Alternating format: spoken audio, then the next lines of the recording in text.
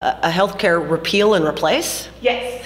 Yes, I do think, look, they're going to have to do something in the end. I mean, it's almost a political reality because they do understand how badly premiums are crushing, in particular, small businesses and the damage that this is doing to the economy. And for President, this is a risk to his entire political legacy because he can do all these other things in terms of trying to jumpstart the economy.